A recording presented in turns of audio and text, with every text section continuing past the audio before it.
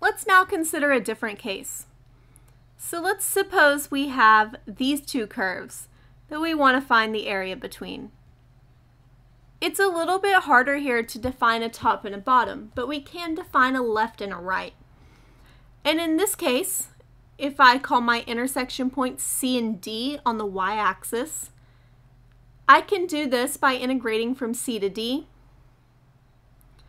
of f of y minus g of y dy, where in this case, we need f of y to be greater than or equal to g of y. So f of y will be my right function, and g of y will be the left.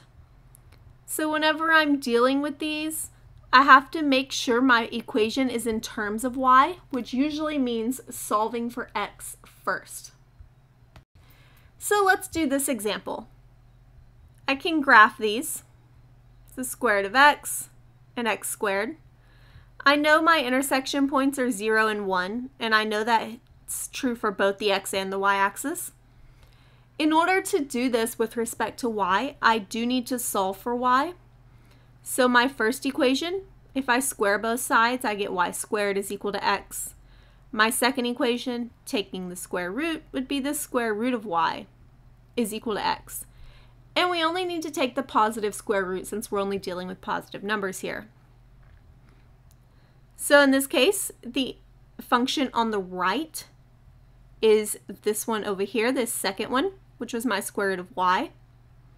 The function on the left is my y squared dy. Adding 1 to the exponent and dividing gives me 2/3 y to the 3/2 minus 1/3 y cubed, going between 0 and 1. Sticking in 1 gives me 2/3 minus 1/3, which is an area of 1/3. Next, we'll look at y equal to x plus 1 and y equal to plus or minus 3 minus the square root of x. And we can see the graph here. And this is one case where it would be particularly nice to use y instead of x because of this second function where we have to deal with a plus and a minus. So if I try to solve the first one for x, I get that y minus 1 is equal to x. My second one, I can square both sides,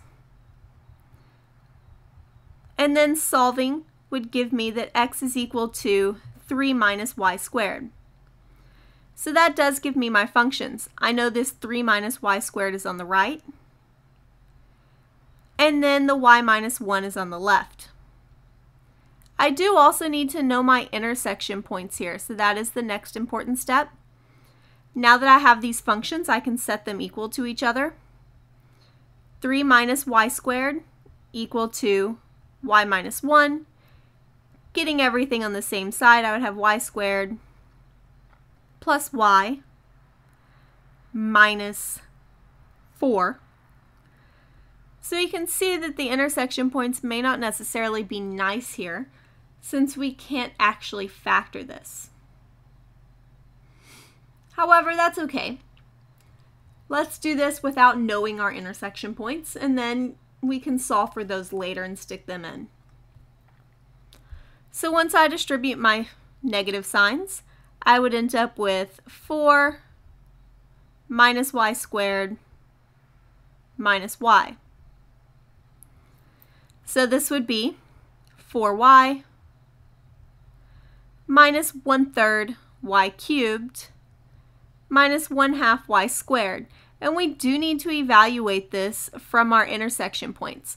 We're not actually going to do that here since these, like I said, these are very nasty. You would need to use the quadratic formula to solve for them. However, it's not too difficult to do and then stick them back in if you're using some kind of computer software. One last example. So we have the graph here, and these are already solved in terms of x. So we just need to find our intersection points. So I have 10 minus y squared is equal to, and if I multiply out the second function, I have y squared minus 4y plus 4. Getting everything on one side would give me 2y squared minus 4y minus 6. And if I try to factor this, I would end up with 2 times y minus 3, y plus 1. So my intersection points are 3 and negative 1. The one on the right is the 10 minus y squared. Minus, and once again we do want to keep this multiplied out. So this was y squared minus 4y plus 4 dy. Once I distribute my negative signs, I end up with 6 minus 2y squared plus 4y dy. So this becomes 6y minus 2/3 y cubed plus 2y squared, going between negative 1 and 3. Evaluating at 3, 3 times 6 is 18, 3 cubed is 27, times 2/3 is 18, and then 2 squared is 9, times 2 is 18. If I stick in negative 1, I get negative 6 plus 2/3 plus 2. And this gives me an area of 64/3.